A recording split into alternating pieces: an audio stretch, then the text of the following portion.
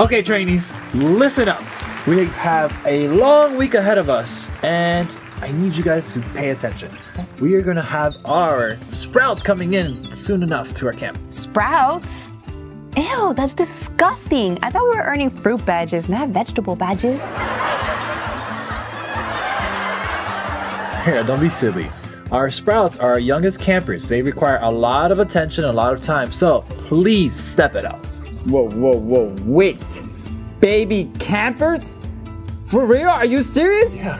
Why? That's terrifying. I don't even know how to change diapers. Plus, they have beady little eyes that will pierce to your soul. Michael, that's the most ridiculous thing I've ever heard.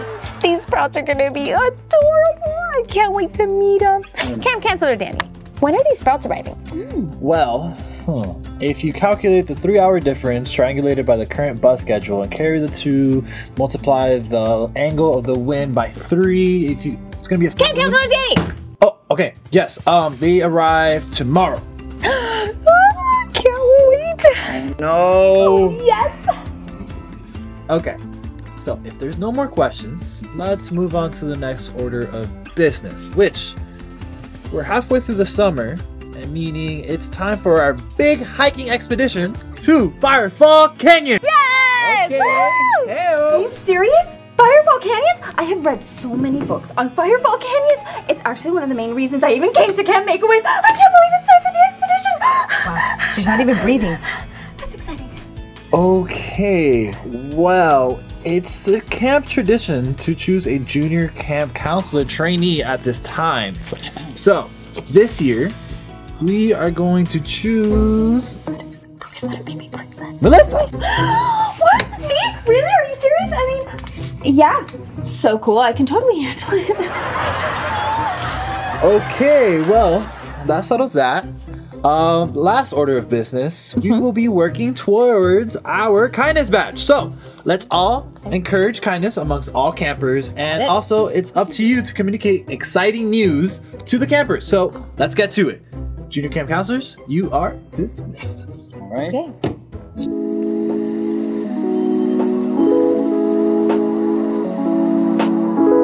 Listen up, campers.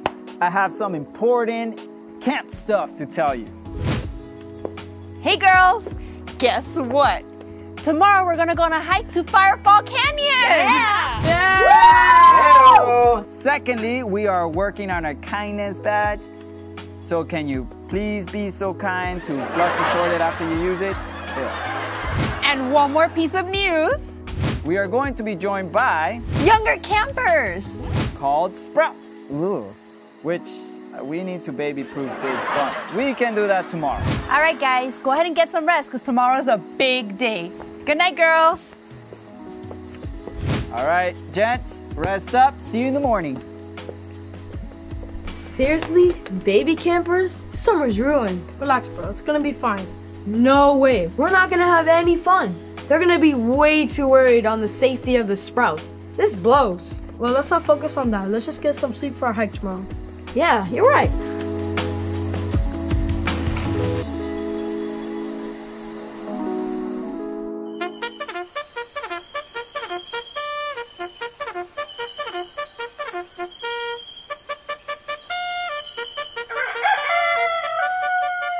Rise and shine, boys. It is morning and the sun is out.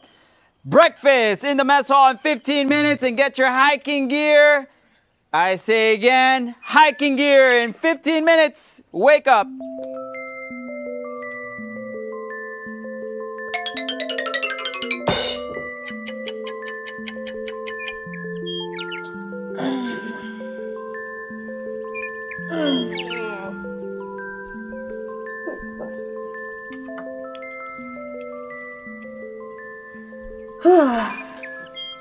Dude, what happened to your face? Man, you don't look better yourself in the morning. No, I mean seriously, you have like red spots everywhere. Oh no, this must be because of the blanket I used last night. I'm allergic to some fabrics. Yeah, right, bro. I think it might be a little bit contagious. I don't want to get sick.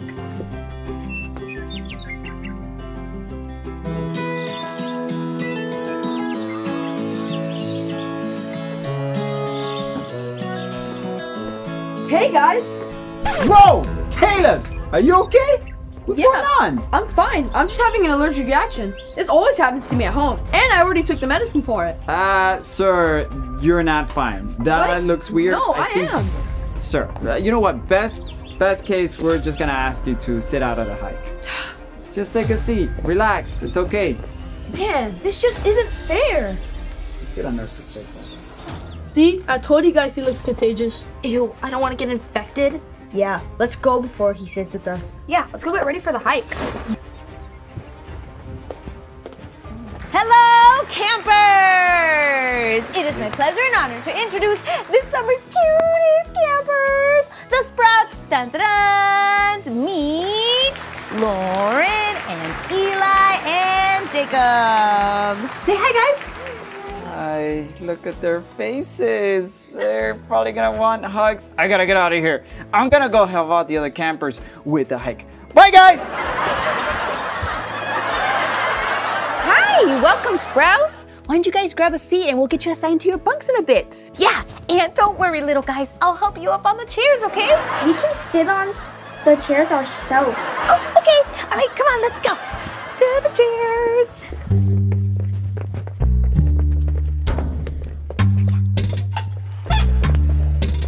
Hi, I'm Elijah. Oh, great. They leave me with the baby campers. Do you have allergies? No, I'm allergic to cats. See you later. Aw, you precious little campers. Do you guys want to play a game? Yeah!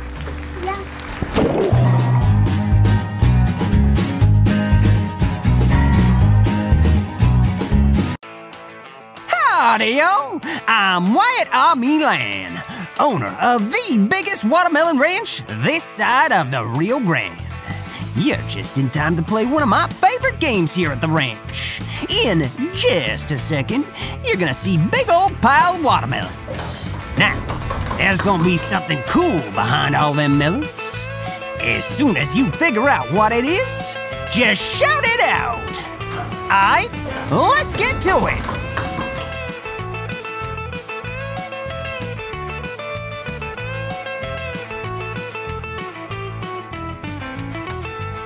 Remember, just shout it out if you know what it is. It's beeswax! Now, that reminds me, here's a little hint to help you out. All the items hidden behind these melons rhyme with a book of the Bible. For example, beeswax reminds me of the book of Acts. Let's try another.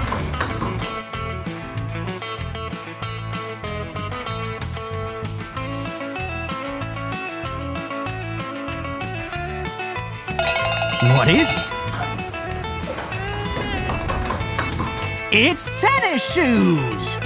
For some reason, tennis shoes always make me think of the book of Hebrews. I think y'all are getting the hang of this.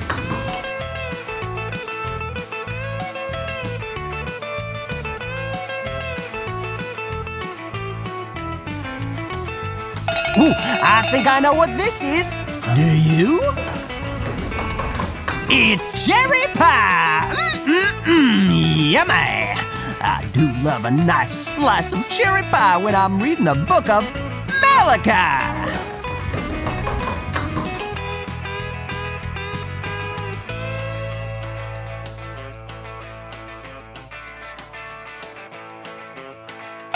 Now, what do you think this is? It's cucumbers! Now, we also grow a lot of cucumbers here on the ranch. And every time I'm counting the cucumbers, it reminds me of the book of Numbers.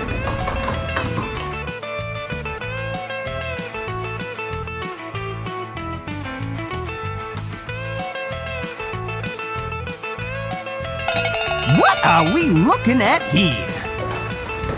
It's a gas station! Oh, I tell you what. Every time I take the old truck to fill her up at the gas station, I can't help but think of the book of Revelation. Alrighty, looks like we're on our last pile of watermelons.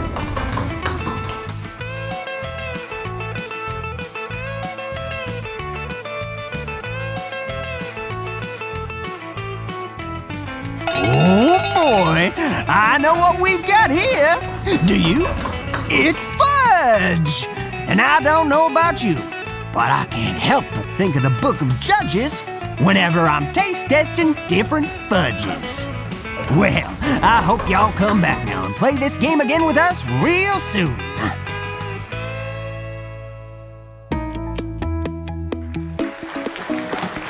Attention, attention! The time we have all been waiting for is here. We are going to hike all the way to Firefall Canyon! Yes, very exciting, and I have prepared a plethora of fun facts to share along the way. So, oh, you look so excited, but don't forget that you're hanging back and not joining us on the hike. But everyone else, it's time to line up. So, grizzly bears over here, and Team Platypus over there. All right, let's do it. Let's go, bears. Okay. Yep, it's time to file out. Let's go.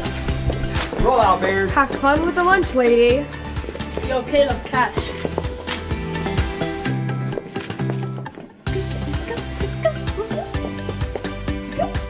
Right, come on, little guy. Are you really gonna leave him like this? What? Look at him, he looks so sad. Oh, well,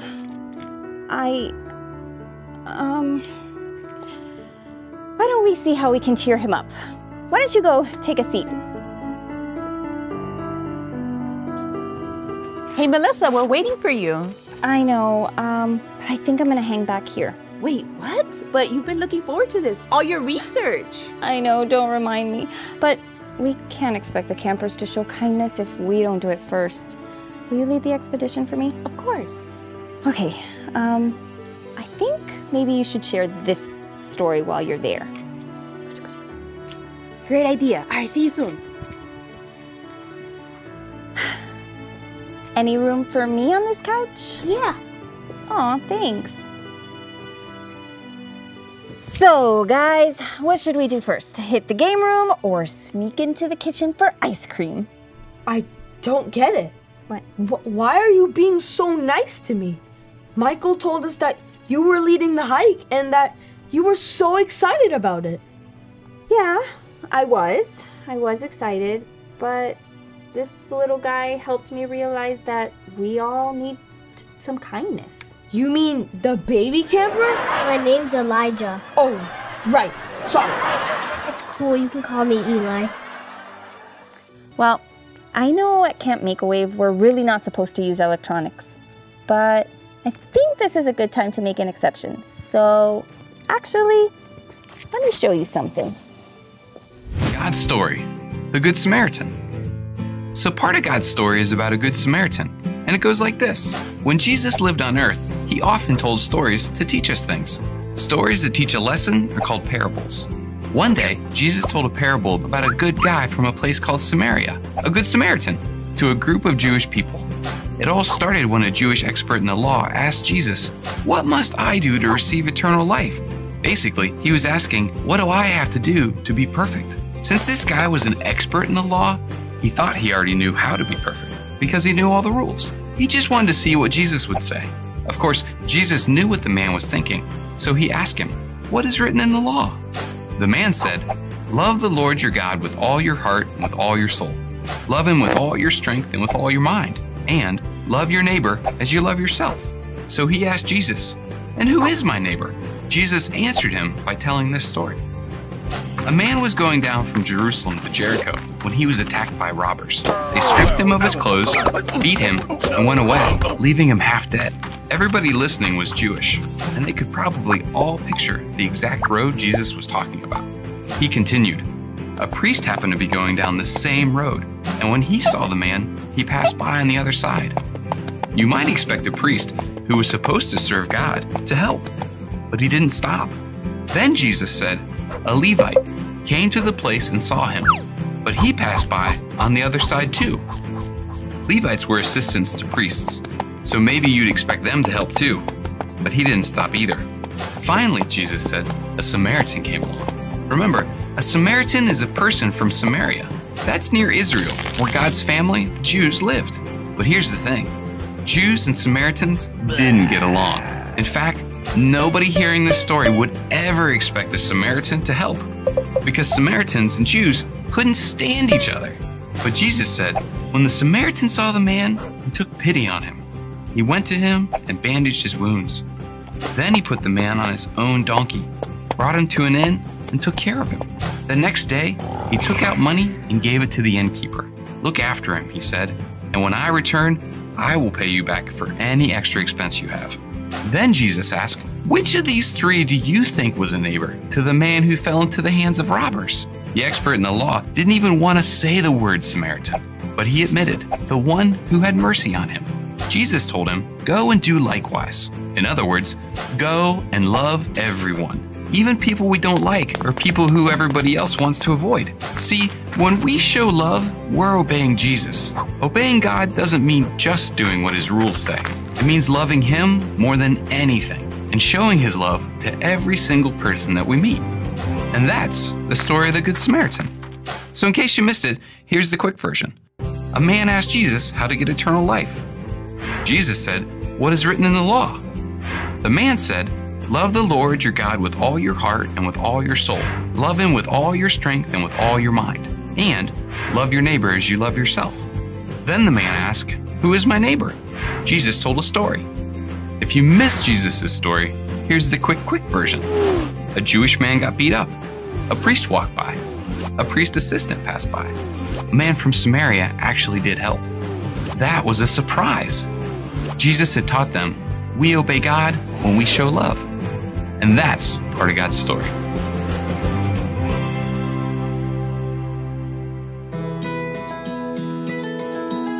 You see, in those days, the Jews and the Samaritans, they did not get along. The Samaritans were outcasts, but the Samaritan man, he saw someone in need and he didn't care if they were different. He showed kindness. Eli, that's what you did. You never treated me differently because of my allergy. You even stayed back for me. Aww. In the parable, the first two people that walked by, they should have shown kindness, especially because they were also Jewish. But they didn't. Just like here, some of the campers, including myself, we were not as quick to show kindness. Yeah, some of them even avoided me. Kind of like how you avoided me and the other sprouts. Oh, yeah, my bad. I think we all struggled with showing kindness today because of one thing or another. But what's important is that we learn our lesson and show kindness to everyone.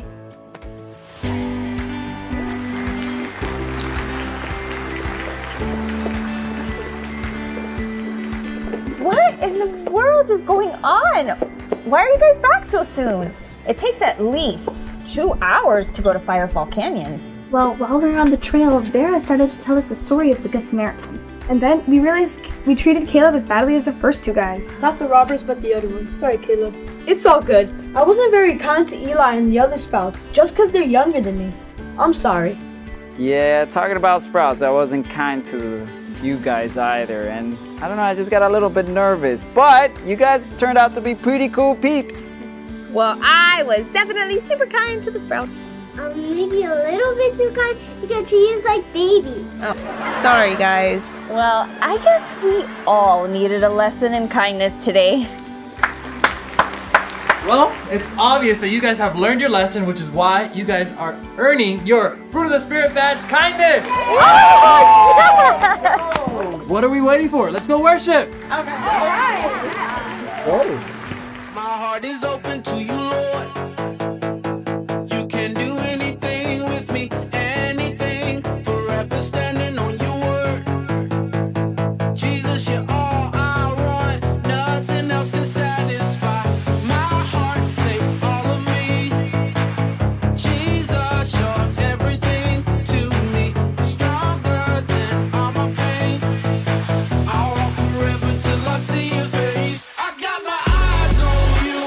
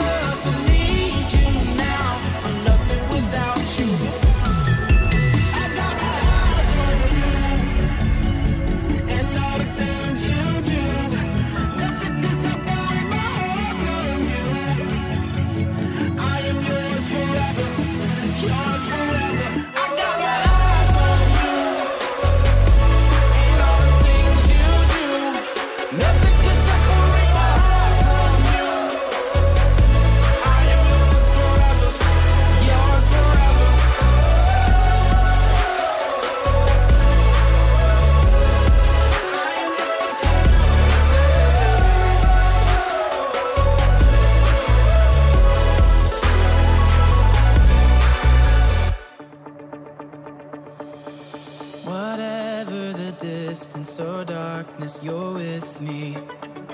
You're with me. Whenever I'm failing or falling, you've got me. You've got me. You won't let me down.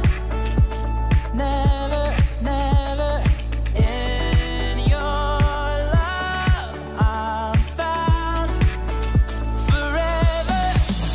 Your love, it goes on and on. Forever is not too long. I believe it. I believe it. I'll never be too far gone. Forever I'm in your arms. I believe it. I believe it. I know that your love's never leaving. You're with me. You're with me. I stand on your promise and purpose. You've got me. You've got me. Your love, it goes on and on. Forever is not too long. I believe it. I believe it.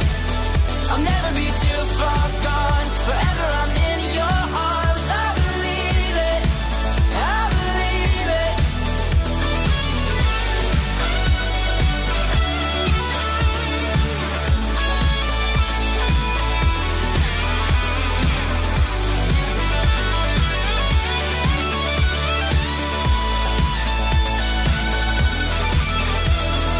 You won't let me down. Never, never. In your love I'm found. Forever. You won't let me down. Never, never. In your love I'm found. Forever. Your love, it goes on and on. Forever is not too long. I believe it. I believe it. I'll never be too far gone. Forever I'm in your arms. I believe it. I believe it. You won't let me down. Never, never. In your love I'm found. Forever. CF Kids, I hope you are having the best summer and that you are earning those camp badges too by completing the Camp Make a Wave Survival Guide. This will be the challenge card for the rest of July, so be sure to complete 8 out of the 13 tasks to win some fun prizes. Also, fill that buses back, meaning we are collecting school supplies for kids in need. That's your family mission, by the way. Oh, and something super cool is happening the last weekend in July. Summer Splash. We are going to celebrate the last week of Camp Make a Wave with tons of water games, fun, and excitement. So don't miss out.